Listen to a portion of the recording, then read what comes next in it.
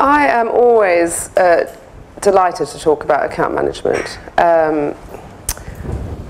And I get very frustrated by charts like this. So my first chart is specifically designed to annoy myself. What is the point of account management? I think there's moments in time where this subject dies down, and then suddenly it becomes the subject du jour again. I think there was a fabulous article in Ad Age, I think a couple of weeks ago, and it's worth you just trawling through it and having a look at it. It seems to be one of those questions that is, again, the topic of the day.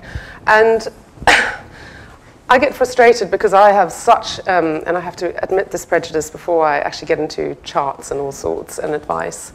I have a prejudice in that obviously account management is one of the most powerful functions within agencies. I'm absolutely 100% clear on it.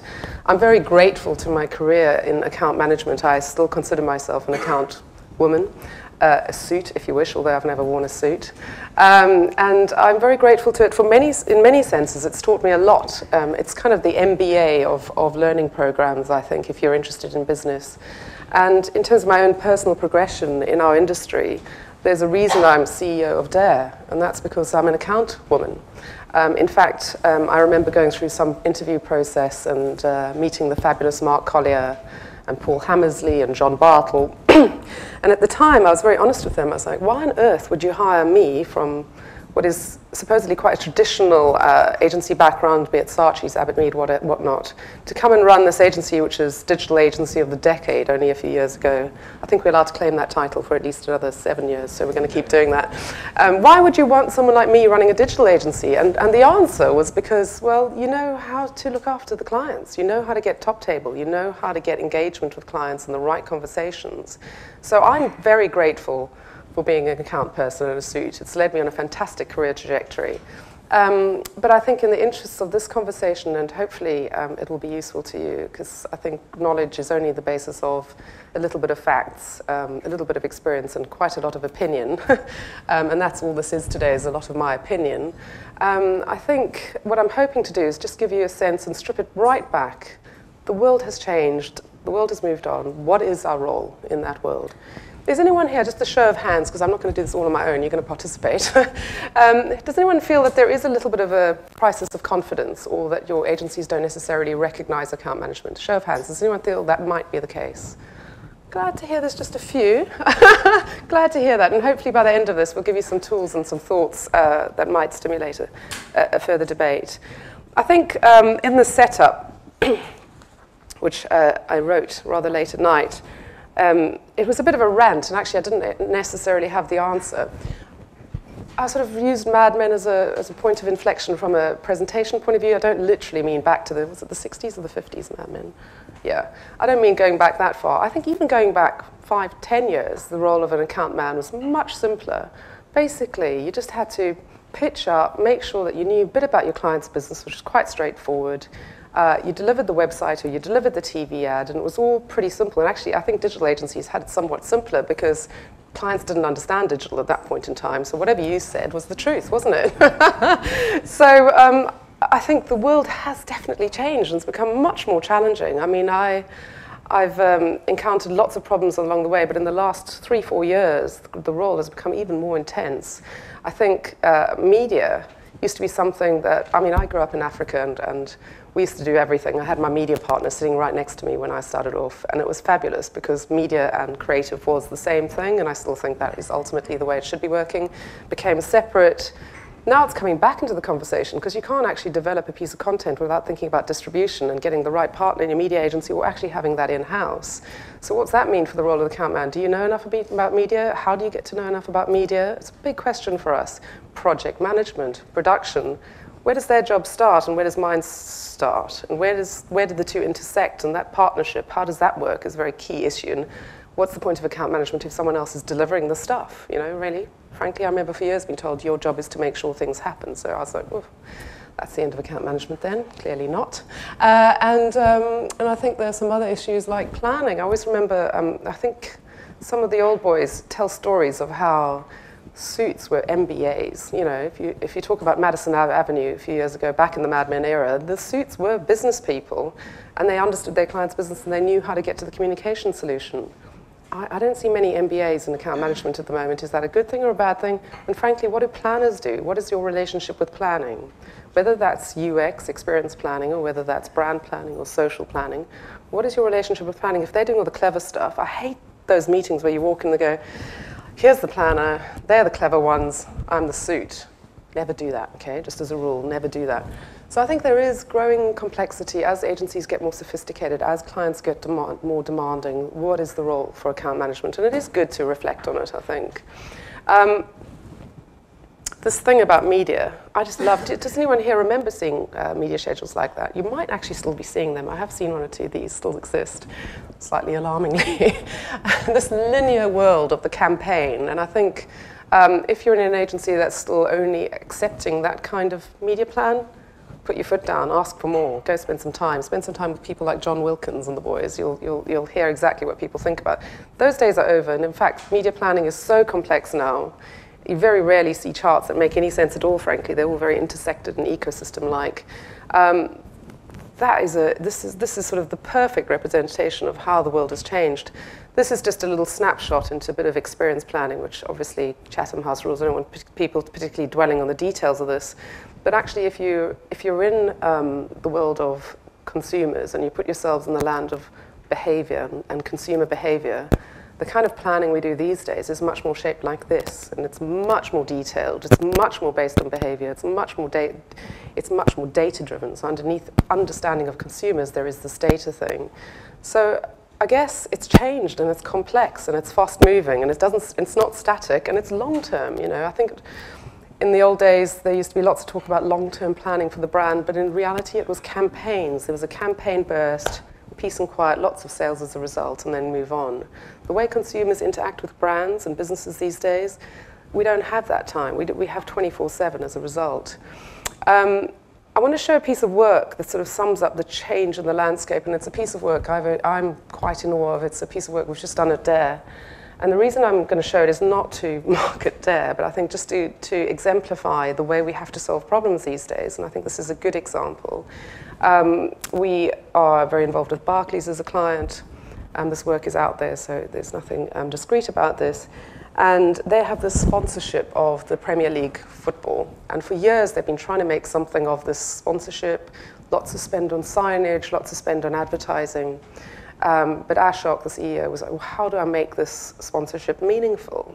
And I think different agencies would respond in different ways to that. What I liked about the way this agency, Dare, solved it in this particular instance was we said, well, where is it that we're going to really intersect with this audience? What is the behavior that's going to make most sense to them? So we developed an idea which is data-oriented, that uses technology, that uses storytelling to solve the problem. And I think it's a great example, I think, of the changing kind of narrative in creativity as well. Silver smothered it in!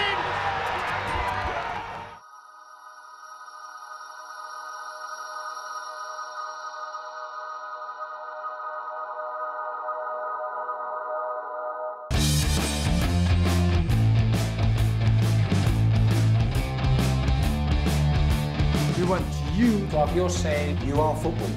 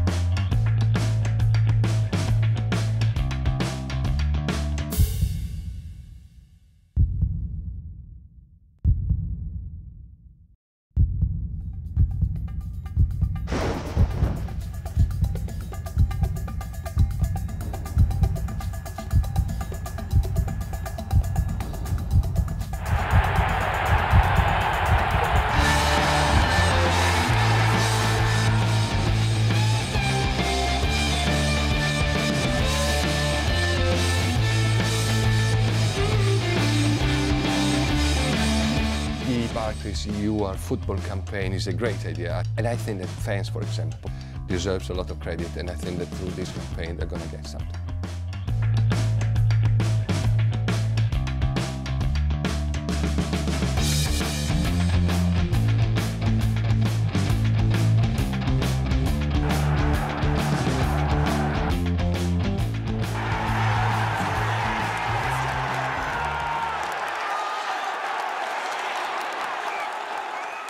So I've dwelt a little bit about how the world feels for us in our agencies, but I think it's also worth reflecting a little bit about the world of marketeers. And there's lots of data about how clients are feeling at the moment, and they're quite vociferous if you go and support any of the conferences, but they are clearly under pressure as well.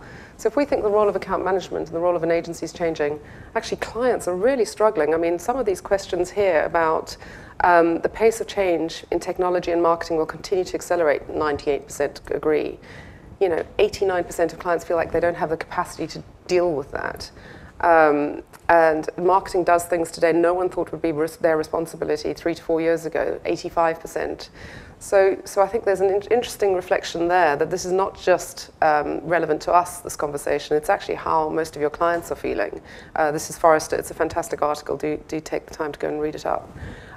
And I sort of try to look at a more factual basis, look at the FTSE 100, just to establish how is business operating right now. And the rate of change is absolutely incredible. And I think whereas previously, 5 to 10 years ago, they were the FTSE 100, and they were pretty stable. You knew who they would be, predominantly dominated by telecoms, probably manufacturing, a little bit of pharma, and banking. And I think what's changed now is that there are fewer of those big block businesses supporting the FTSE. It's less stable. You don't know who to invest in, really, even the smart guys.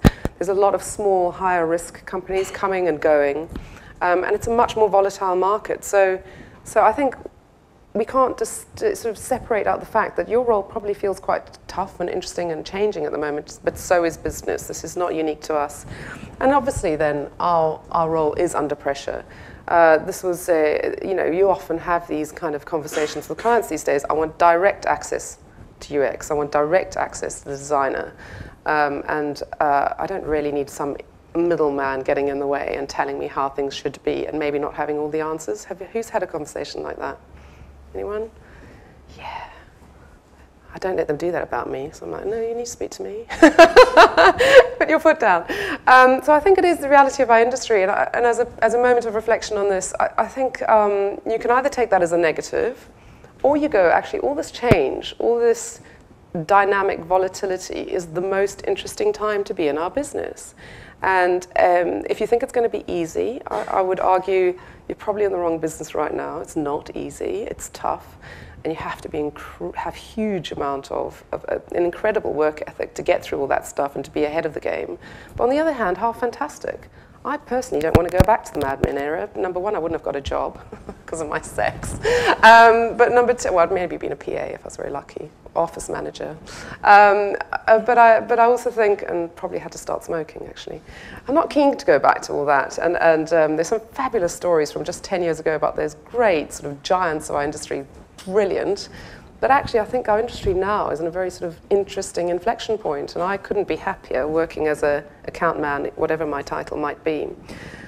So trying to be neat and tidy, I was trying to think what would my advice be if you want to try and be this consummate modern account man or woman. And I've got a few points. I'm sure I haven't covered all of the advice I've learned along the way. Some of it's so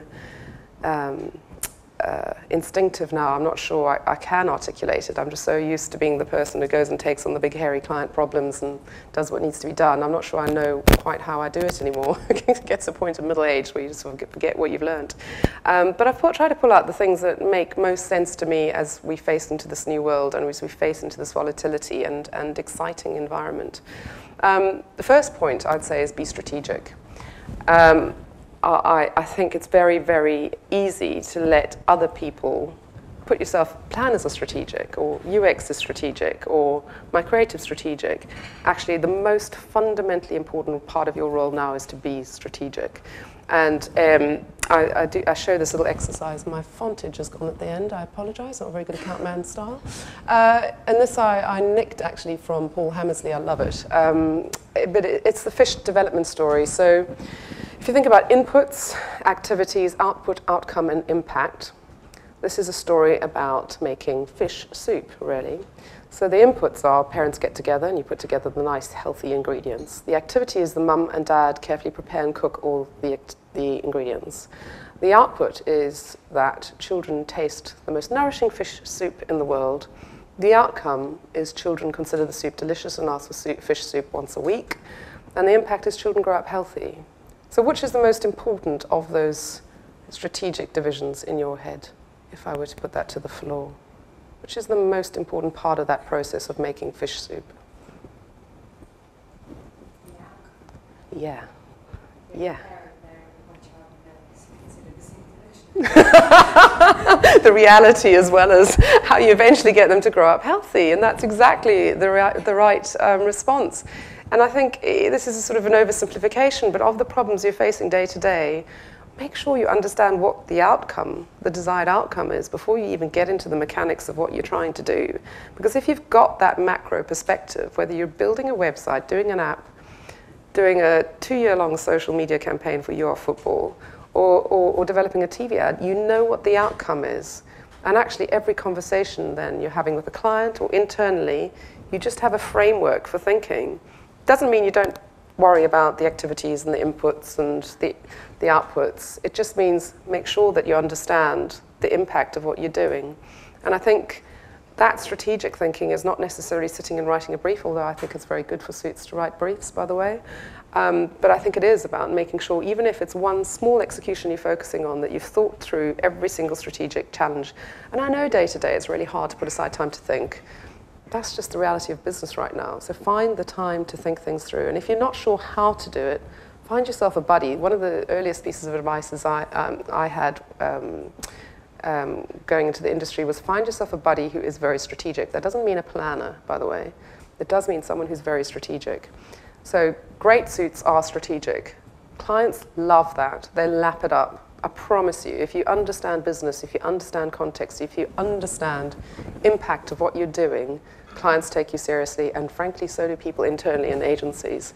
So have a think about, are you strategic? And if you're not, trust me, you can become strategic. It's not something that's born. You're not born strategic. It is something that you do and learn with experience, but it's also reading. You know, if you haven't read a new book a week, or at least an interesting article on Twitter, you know, hold yourself up to that and go, you know what, on Sunday night, instead of watching whatever trash is on TV, Britain's Got Talent or whatever, just read something that's interesting and opens your mind up a little bit, which may or may not be relevant to your immediate day-to-day. I love this word partner. I've got a slight tick in that I love looking up the origination of words, and partner is actually, in essence, having equity, shared equity in business usually. But I think it is also having shared equity in outcomes and the impact of what you do. If you think about yourself as client services with your client and you find yourself just doing what you're told to do, I promise you that client over time will quite quickly will get wary of you. If you find yourself being sycophantic or pandering to creatives or designers or planners, you will quite soon find yourself redundant, because no one wants someone just to do what they're told.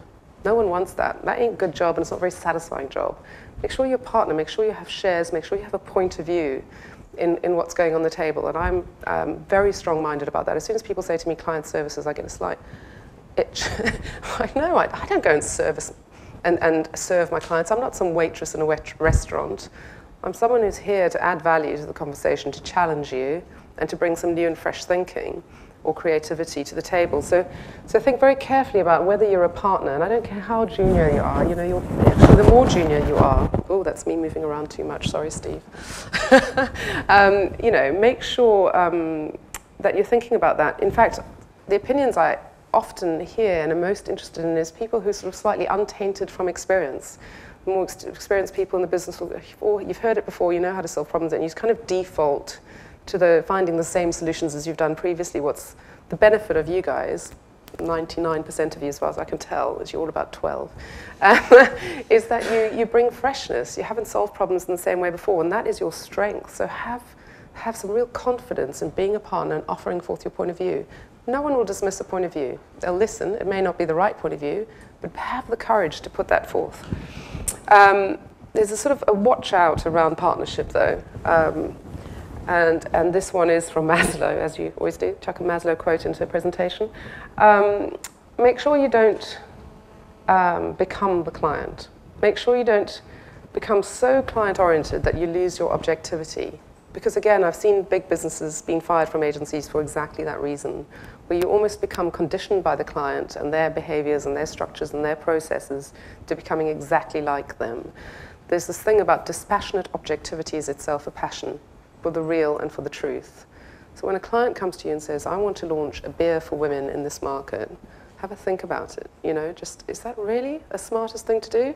You might not want to blurt it out in the first meeting, but you want to maybe go away and think about it and go, how am I going to solve this problem in a way that's genuinely helpful to the consumer? So have some dispassion. Make sure you've got a little bit of distance. Don't become the client. I'm slightly naughty. If a client is very formal, I often dress, and I can sort of get away with it, so be careful about how you use this advice. I often dress and act in a way that's slightly rebellious against that particular culture.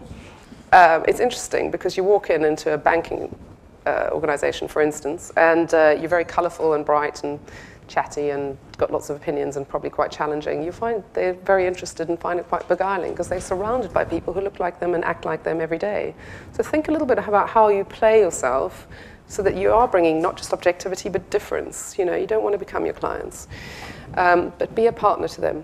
Ultimately, that's what they are looking for. It's tough enough. You saw that first chart about how much pressure they're under. Make sure that you're playing well to that and helping them as a partner. I love this story. I mean, the point I'm trying to make here is about focusing conditions to allow for greatness.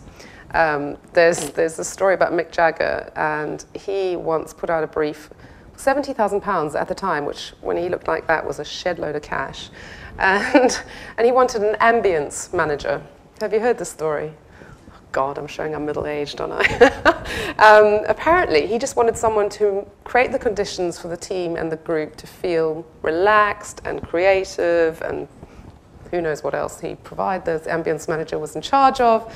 But I love the story because ultimately that's actually what you've got to do within and without of the agency environment. When your clients walk in, do they feel like they're in an environment where greatness is going to happen? Have you got them so fired up about what they're going to see and what they're going to do? And you know, it doesn't matter whether it's a campaign or a big launch or just a simple tiny little piece of OLA. Create the conditions where there's an excitement in the room. Create the conditions, create the ambience, and you'll be amazed about the results. And I think similarly within the agency, I think we sometimes forget this. You know, you go and brief the creative team, here's a piece of paper, talk about and go, oh, the client shit, blah, blah, blah. Never let yourself do that. Think about yourself as the ambience manager. Make sure that everyone who's engaged in the brief or the discussion or the challenge is thoroughly fascinated. There's a real art to creating ambience within agencies about your clients. Because even if it's the most dull client in the world, trust me, there's something magical to be found in that brief if you really focus your efforts. So do think about creating the conditions for greatness. From a strategic point of view, actually, this is my point about being strategic, make sure that you don't become one of those people who, oh yeah, we can do that, and we do everything. Make sure you're not one of those. I think there's 3 questions I always ask myself when a client brings us a problem, because ultimately you don't want to just give them more of the same dross. You want to give them breakthroughs every conversation you have with them. You know, I always ask myself, what is it that our agency does best? What is it that we do best in our industry, probably best in the business? What makes the agency money? And I think there isn't enough of that in the conversations these days. I love commercial account men. When you've clocked that you can, when you know how to make the agency money, honestly, you are indispensable. There's this whole sort of mythology about how you are, every agency, everyone's irreplaceable, replaceable, everyone can be replaced by somebody else. I don't think you can. If you have got that client relationship and you know how to make money and do great work, you're pretty much indispensable. But making money, what makes your agency money? Doing this little piece of this might make me a couple of grand, but actually what will make the agency money commercially in the long term? We're talking big scheme stuff. Make sure you understand that, and if you don't, go spend time with your finance director. I don't care whether your senior account director takes charge of that, or the finance person does, or there's some complex procurement process. Irrelevant. Make sure you know how your agency makes money. And then what people genuinely care about. And I think that works on several levels. It is about, within the agency, what people care about and are passionate about. If you go to a team and you know that they're the wrong team and you're briefing them on something, have a think about that and go talk to your creative resources person or your creative services person. You know, make sure you've got the right people thinking about your brief. And it doesn't always have to be the same people, but people who genuinely care about a particular technology or idea or person. And then also, when you're thinking about briefs that an agency wants to take on and make them money, make sure that they're briefs that the consumer will genuinely care about. So if you want to make breakthroughs, it's very simple. Keep that and sacrifice everything else. Don't do all that other faffing that sort of distracts you. So have a think about that in terms of creating conditions for greatness, because that's where the breakthroughs happen, that's where the greatness happens, in that little intersection in all my experience. Taking responsibility. So this whole narrative I talked about at the beginning about planners and media and all the rest and everyone else doing our jobs in production, actually what I love about my job is everything is my responsibility. Keeps me awake at night sometimes, but that's a great thing. I think one of the sad things about being a planner is you see a process up to a point and let go. The sad thing about being a designer is you see it up to a certain point and then you have to let go. Even if you're working through more organic processes. I love this reference. Everyone's got a David Putnam rock chart, right? In account management presentations. Everyone knows about him, do they? One of the great suits, you know. And when he talks about running studios in Hollywood, I mean, he's done some of the greatest movies of all time. I think it's quite a nice and flattering way of thinking about the ultimate role of account management. Whether you're in tech or digital or advertising, it doesn't really matter. But, you know, this guy, Lord Putnam now, actually, was a suit. And now he heads up, well, he's the first Brit to head up a major Hollywood film studio, Columbia Pictures. And they did Chariots of Fire, Midnight Express, Memphis Belle, The Killing Fields, just to name some of them.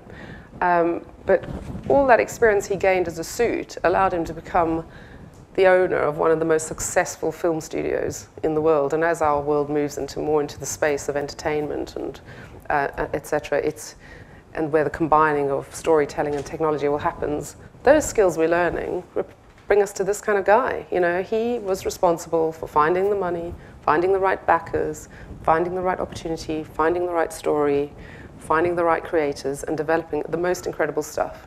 That's our job, and I love that. If anyone tells you, well, suits just get stuff done, I think you can flick that, actually, and say, yeah, they do. Look what he did. So have a think about that just for your own courage. Sorry, I'm making noises again. Forget about titles. I know it's a challenging and easy thing to say once you've got to a certain level of seniority, but please don't be preoccupied by hierarchy. Obviously, if you get your promotions and you get your titles, good. If you think that's what the job is to get to the next title, just question it a little bit would be my recommendation. I think more about your personal development, and I've always used this to work out and map out where I am in my career versus titles, because as far as I can understand, as far as I can discern, being a director in our business is pretty much everybody, right? But understanding your genuine contribution towards business, this is used in Harvard Business, but it's also the Jim Collins Good to Great. And it talks about the different stages that you go through in your career and what it takes to get to leadership. And level 1 is the highly capable individual. And this is probably, for me, the grads, the guys that come in and they're talented, knowledgeable, they've got great skills, good work ethics. There's a fabulous thing, these grads that come in, and I wish I had been one of them. I probably would never have been good enough to be one of the grads. But coming in as a highly capable individual and knowing that you have that and being confident about that. Level 2 is much more about being a contributing team member. So it is about group objectives, understanding the team dynamically, working effectively with others in a group setting. And I can't reiterate enough how important that's become as our business moved on. But actually, when you come in and you're starting to learn your craft skills, understanding the group and contributing towards the group is one of the core skills that'll get you to the next level, which is about being a competent manager. And I suppose Simplistically, this is probably account manager level, account director level, organizing people and resources towards effective and efficient pursuit of predetermined objectives. The language is very dry, but I quite like it for that because there's no glamour, there's no sort of jazz hands in this way of labeling what we do. But I think that is just about knowing how to get stuff done to a certain extent. But there is an art in pulling together the right people and doing that, so I don't want to underestimate that role and how vital it is in organizations. You strip that out, the whole company falls over. So never underestimate at any level your contribution to the whole. I suppose effective leadership is where most of us stop. And I suppose this is account director and above, which is catalyzing commitment to and vigorous pursuit of a clear and compelling vision, stimulating the group to high performance standards. And actually one of the reasons I love being an account director was because I kind of took that to be my job. And if you think about people that you really admire in our industry, that's kind of the level most of them get to. It's usually quite alpha, actually. People super confident, out there pursuing things. You can all imagine that person. And they have a powerful role to play in organizations. And if I think about most agencies, it's a little bit short-termist sometimes. It's kind of get stuff done and be a leader and be out front and have your name out there. I think there is another level which I love, and do go and read Jim Collins' stuff about effective leadership and level 5 leadership, because I personally love this idea of the executive building enduring greatness through a paradoxical combination of personal humility plus professional will. And there's a lovely essay on what that is, but when I think about the greatest people I've worked with in our industry and without our industry actually, there's this astonishing sort of humility that comes through from these great leaders. They tend to credit other people before themselves for the greatness of their organizations. They're incredibly long-term in their thinking. There's no sort of, oh, we've won a pitch, yay, we rock and roll. It's kind of, what's the trajectory we're on towards greatness and how do we sustain that? And there are very few agencies who've done that over time. And I think, and this is a bit harsh of me to say, but I think our leadership tends to get stuck at that effective leader rather than the executive level. And I think the other thing which is sometimes misunderstood and possibly bypassed is professional will. I think there's a huge amount of resilience required to do what we do day to day in business. I think within our industry and without our industry. So I love this definition, and the summary of it is the triumph of humility and fierce resolve.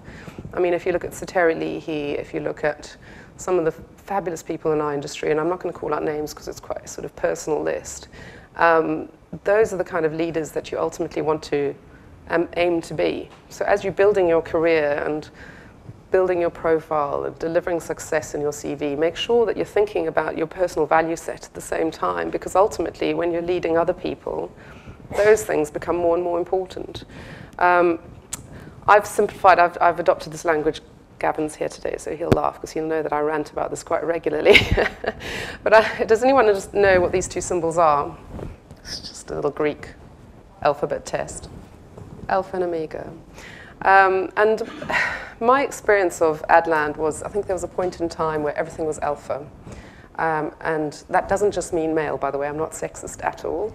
It is that animus, it's quite aggressive, it's thrusting, it's like go out and get stuff done and end of. And Omega is much more circular in Greek language. I think alpha means ox, Omega means much more circular. And I think the nature of the complexity of what we do, the complicated relationships we have to manage, the interagency relationships we have to manage, the complex stakeholder organizations we have to manage now, I think it's much more Omega in terms of its behaviors and thinking. So my hypothesis, which I'm not sure is worthy of a trademark, but it's my own personal enjoyment for the day, is that what we do has to be a combination attitudinally between alpha and Omega. I think you have to be assertive, but you also have to be incredibly listening. It's very easy to be assertive without listening and very easy to be listening without assertive. You can't do one without the other. It is about setting an agenda and sharing an agenda. So, you know, going to client and going, I'm going to sell them some client agenda, some agency agenda, which I need to go and sell a website worth 5 million next week because that'll make me famous in the agency, is never going to get you anywhere. But going to the client and going, here's the issue, here's some ways we can unlock success together and get to that outcome I mentioned right at the beginning. You start to have a shared agenda, and I think that is actually, frankly, as important as setting an agenda. So think about that when even if you're dealing with a simple print ad, you know, just think about what that agenda is. I think it all used to be about the big presentations. I sort of miss that sometimes. There was some magical sort of background, and it's actually in pitching, it's fantastic sometimes to do that sense of, you know, adrenaline in the room, and have you done all the sort of paraphernalia and made the foyer of the agency look amazing, all that stuff. But actually, I think it's much more about engaging in conversation now. You know, because it's not campaign-oriented all the time, it's almost an intuitive understanding of clients' business, and it is ongoing. And if you work in ad agencies, it's, you know, the tissue sessions have taken away and obviated this need for sort of too much jazz hands. I think there are moments in time to bring out some of the magic, not let the client behind the curtain entirely. You don't want to open yourselves up and just be open to everyone and there's no mystique. Clients like a little bit of magic, but I think there's also just understanding that it's an ongoing conversation and not trying to hide things from clients, not trying to put stuff into a black box. There's some mystique. Clients get very annoyed and frustrated by those sort of behaviors, and I think agency people do too. It used to be about the big TV ad, the creative highlight. Now everything has to be creative. You know, I think ideas can be big and they can be small, and sometimes the small ideas are the magical ones. You know, that little piece of technology with the heart rate thing is as magical as the thought of You Are Football, which is the sort of the idea that we came up for the next 2-3 years for the brand. One is not better than the other. Both have magic inherent in them, but I think understanding that creativity solves problems at all different levels now. It all used to be about understanding your client's brand, and lots of conversations with branding agencies. I think it's much more inherently about understanding your client's business now. So am I really going to worry about pet insurance for the next 2 weeks? No, let's just put that through the system, get it in and out. Actually, the bigger challenge here is understanding that the client has a pressure around pensions, you know, and just really helping prioritize because you understand your client's business. It used to be all about getting into the exec suite. I think the reality of the business we work in now is on occasion you do, and actually in your best relationships, you're in there at least once a month or twice a month. But stakeholder management, complex, big organizations, fantastic corporate slavery. Just knowing your way around and how to navigate those organizations is an art in and of itself. You have to, the analogy I always use is, if you're climbing a wall, you have to have your crampons in across several parts in order to be able to get up the wall. And I think thinking about organizations and that, have you got your crampons in at different places? Which means, you know, understanding complex organizational structures, which is a much more Amiga way of operating. You can't ignore the junior clients. You can't play politics with those guys.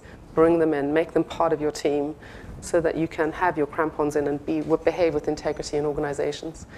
It all used to be about results. You do a campaign, check the results, off you go. I think what I'm loving, and I think if any of you have read the articles about Mondelez, what they're trying to do in the States at the moment with the new model of handling their agencies, I don't know if anyone's read that literature.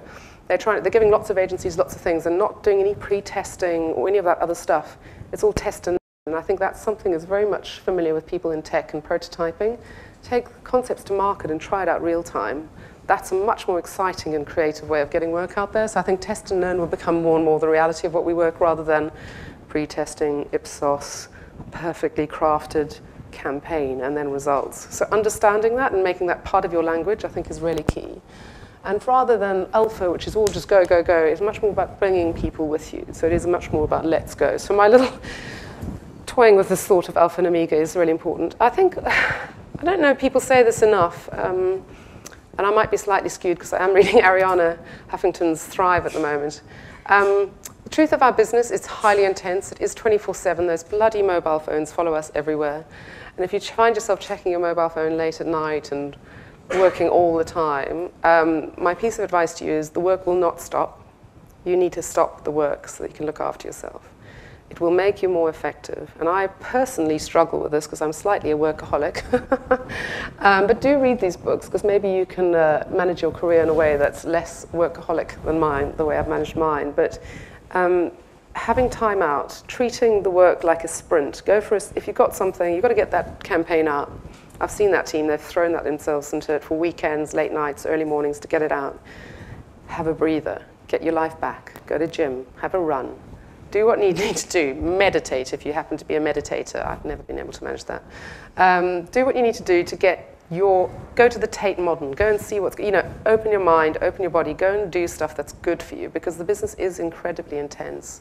And I think having that time out makes you better. I've got this rule where at least 3 nights a week I go and put my children to bed. That's then I can deal with anything. Bring it on after that. But I need to have those 2 hours 3 times a week, just time with my kids. That's my time to regenerate. Find out what your equivalent is and be really clear about it with your team. Between this time and this time, I'm at gym today. Sorry. You'll be fine. No one expects you to be a martyr. And honestly, no one's going to manage your time other than you. You know, you can easily become a martyr in this business.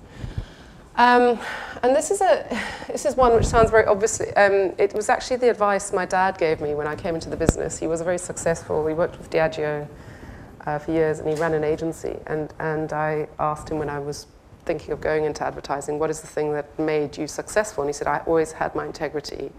I was my word. I kept my word. I never said anything because other people told me to. I just had my integrity. So I think there's a really sort of something that I've really held close to me. I think my North Star and what keeps allows me to sleep at night is genuinely thinking that the people that we're communicating with is ultimately my North Star. Am I doing something that's genuinely helpful in their lives? Am I doing something that will touch them, that will be meaningful? Then I can forget about all the other stuff said about our industry, and sort of, I love it when the grads come in and say, you know, advertising isn't this terrible Machiavellian thing to try and get people to buy stuff.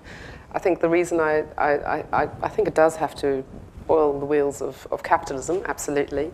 But the reason I can sleep at night and have conversations with my client, because I remember that, you know, they're ordinary people at the end of the day who may or may not think the carousel is the latest technology, but they will want a way of keeping their emotions and their memories in a place that is accessible. And I think that clip does that beautifully, actually. It's probably my favorite Mad Men clip.